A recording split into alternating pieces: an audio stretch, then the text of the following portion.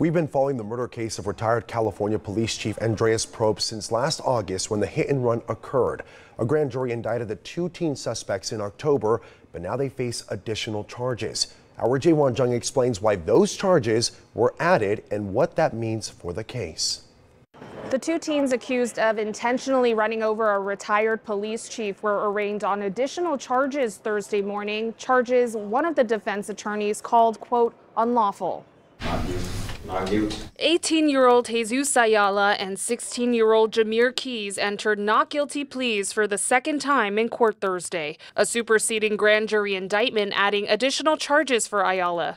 But the superseding indictment came under fire when Ayala's public defender David Westbrook argued prosecutors violated state law by combining offenses unrelated to the original crimes. Just for the record, we're objecting to this re-indictment. It's a clear violation of NRS 173.115. David Roger is the former Clark County District Attorney and says prosecutors can combine charges from a separate criminal incident if they can show they are somehow related. The law requires you to show some kind of connection between the different cases in order to join the case and present the case to a jury. While prosecutors did not describe in court the circumstances surrounding the secondary indictment, a Metro arrest report from January identifies Ayala as the prime suspect in a vehicle theft and attempted murder in the North Valley last June. It's difficult to determine whether there's a sufficient connection between the attempted murder and attempted robbery a month and a half earlier and this crime spree. There may be.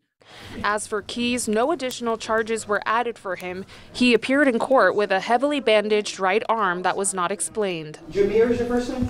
The teens are facing several felony charges after a deadly crime spree in the Northwest last August. Police say the pair intentionally hit and killed 64-year-old retired police chief Andy Probst. Probst had been cycling in a designated bike lane.